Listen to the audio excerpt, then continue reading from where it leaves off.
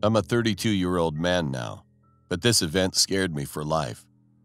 When I was 14, me and my mom went on a holiday to see some of our family in Canada, and we were very excited. Our family was quite distant at the time, as my father had left us for a model in France and we'd moved to England for a fresh start. Well, anyway, we got there and I was reminded just how beautiful it is where my grandma and grandfather live. By the way, this was around winter time, so it was quite cold. We were enjoying our roast until I heard an echoing scream outside the cabin. Me being the person I am, I just laughed and shrugged it off. I was actually petrified of whatever thing would make a noise like that at night. So my grandfather said to me, "Let's go get some layers on and go check what it is." Being very large for my age, around 6 feet 1 and about 95 kilograms, or around 200 pounds or so, I was a very scary looking person to stand up to or try to fight, so I had to say yes. We got our coats and my grandfather brought his gun, just for safety. We headed out around 50 meters from the cabin when we saw what it was. It was a moose.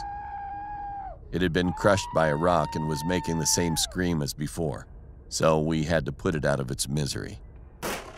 We needed to call someone to help us get rid of the corpse, but we were too tired and it had started to snow. But something was off. There was nowhere for a rock that size to have come from. We headed back to the cabin. I was just laughing to myself, thinking that my anxious feeling tonight was because I was just being childish. But then, all that changed later that night.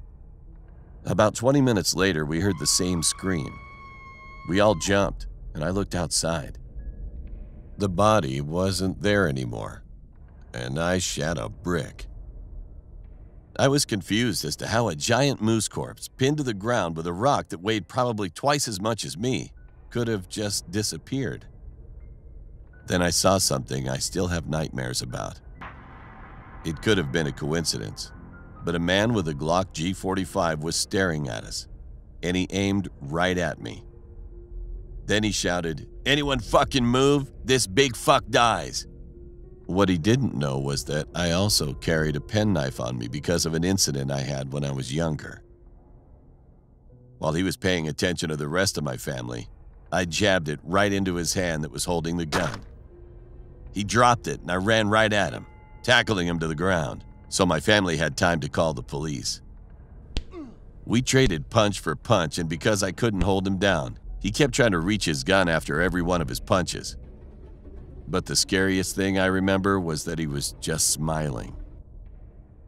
I ended up trying to stomp on his hand so he would forget about the gun.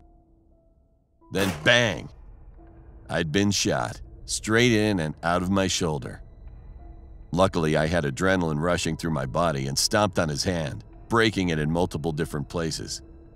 Then I stomped on his ribs and started kicking his head until he was knocked out. The police ended up coming around 10 minutes later, and I was rushed to the hospital with a few missing teeth and a broken jaw. The maniac had several injuries: 3 broken ribs, all 5 fingers crushed, a broken jaw, a broken nose, and a concussion. It turned out that this man had broken out of prison a few weeks prior. I don't ever sleep at night anymore. Now I'm known as an owl, and I sleep throughout the day. I think to myself now that if I didn't have that penknife from my father, I would be dead, and my mom, grandma, and grandfather would be as well. Just know that every person around you has your trust and respect, and you have theirs, because not everybody in this world is a nice person.